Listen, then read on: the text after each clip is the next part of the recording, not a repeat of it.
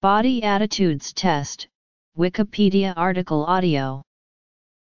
The Body Attitudes Test was developed by Probst et al. In 1995. It was designed for the assessment of eating disorders in women. The BAT measures an individual's subjective body experience and attitudes towards one's own body. It differentiates between clinical and non-clinical subjects and between anorexics and bulimics. It is composed of 20 items which yield 4 factors. 1. Negative appreciation of body size. 2. Lack of familiarity with one's own body. 3. General body dissatisfaction. 4. A rest factor.